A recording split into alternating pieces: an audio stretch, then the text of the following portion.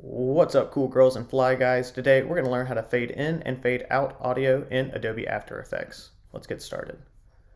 So I have a new project here. You can just go to File, New Project to start a new project. Let's hit New Composition. I'm going to name this Fade In and Fade Out Audio. These settings can be whatever you need them to be. I'm going to change the duration to 15 seconds just to keep this video a little bit shorter.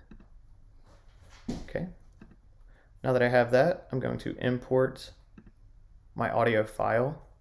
I have an MP3 here of Moonlight Sonata by Beethoven, but I have this MP4 with an audio visualizer attached. So let's go ahead and pull that in.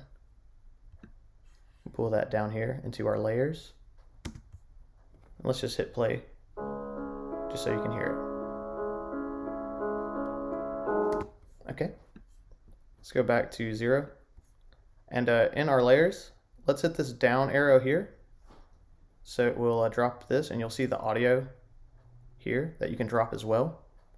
And now you'll see this audio levels with the stopwatch. So let's hit the stopwatch, and now you'll see there's a keyframe at 0 seconds. Okay, so let's go to about 4 seconds, I guess. Give it a little bit of a slow fade in. And let's hit another keyframe. And even though this says +0, this is the normal sound. So if you play it here, you'll still be able to hear it. So we want to go below 0 to kind of drown out the audio. So let's go back to our first keyframe here. And you can drag it all the way if you want. Just go to the max. That'll completely drown it out, but we don't need to go really that far. So I'm going to type in -50. And let's hear it from there.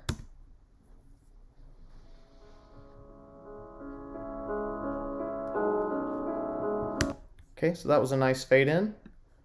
So again, you want to have that first keyframe at about -50, and then at this keyframe, you want to just turn to 0, and that's how you're going to fade in audio. Let's just go to 5 seconds, and we're going to fade out the audio from here. So the way that we're going to do that is let's hit another keyframe, and we want to keep that at 0, which is our baseline level. And now let's go about 4 seconds from here. 9 seconds if my math is right. Let's hit another keyframe, and let's go here, and we'll type in -50 to match this keyframe. So now the audio should fade out, just like that. So let's go back to the beginning, and we'll play it all the way through. Fade in here,